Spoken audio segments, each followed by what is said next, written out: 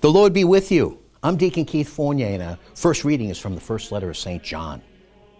Our fearlessness toward him consists in this, that if we ask anything in accordance with his will, he hears us. And if we know that he listens to whatever we ask him, we know that we already possess whatever we've asked of him. If anyone sees his brother commit a sin that is not a deadly sin, he has only to pray, and God will give life to his brother, provided that it is not a deadly sin. There is sin that leads to death, and I am not saying you must pray about that. Every kind of wickedness is sin, but not all sin leads to death. We are well aware that no one who is a child of God sins, because he who was born from God protects him, and the evil one has no hold over him. We are well aware that we are from God, and the whole world is in the power of the evil one.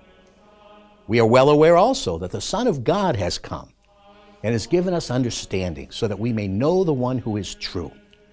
We are in the one who is true, as we are in his Son, Jesus Christ. He is the true God, and this is eternal life. Children, be on your guard against false gods. And our response is taken from Psalm 149. Alleluia. Sing a new song to Yahweh, his praise in the assembly of the faithful. Israel shall rejoice in its Maker. The children of Zion delight in their King. They shall dance in praise of his name. Play to him on tambourines and harp. For Yahweh loves his people. He will crown the humble with salvation.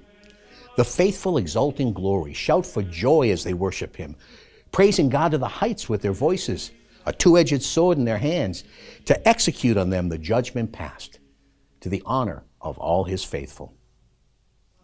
A reading from the Holy Gospel according to St. John. After this, Jesus went with his disciples into the Judean countryside and stayed with them there and baptized.